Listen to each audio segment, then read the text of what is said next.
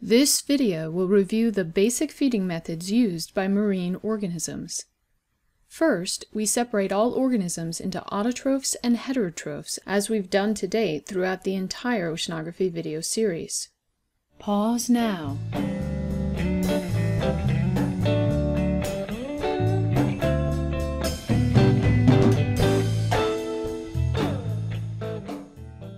Autotrophs make their own food. That means they are producers.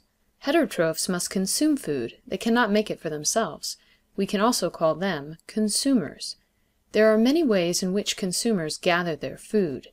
Deposit feeders are animals that find their food on the seafloor, either in it or on it.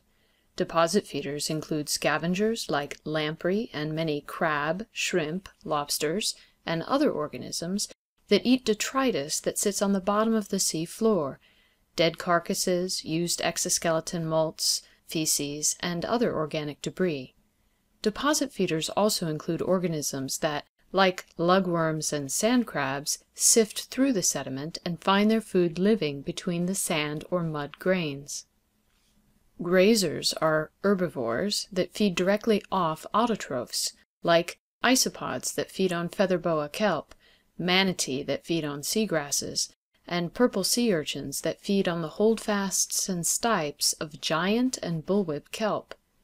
Grazers also include snails, chitons, limpets, abalone, and other organisms that feed by scraping algae off rocks.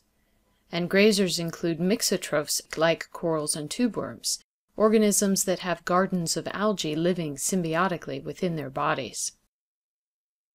Filter feeders are consumers that have a way of either moving large amounts of water through their bodies or moving themselves or their appendages through large amounts of water, filtering out and ingesting all living organisms in that water.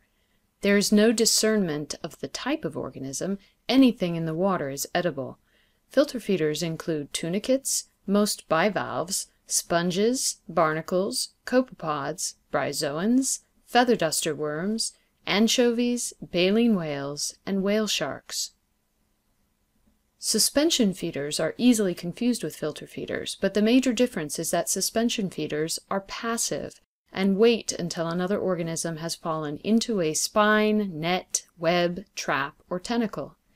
Examples include most cnidarians, anemones, jellyfish, and corals, as well as radiolaria and foraminifera. Predators hunt their prey, ingesting live animals.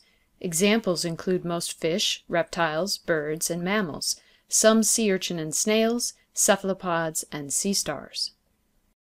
Pause now.